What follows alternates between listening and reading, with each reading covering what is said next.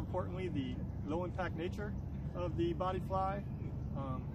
I've been working out for years, and different things I try really have a lot of high impact on my joints and stuff that are difficult for me from the chair, but the versatility and the low impact allowed me to make adjustments in my workout routine that were easy on my joints and didn't wear me out, and allowed me to work out for a long time. BodyFly was great. I got the most versatile workout that I've had in a long time.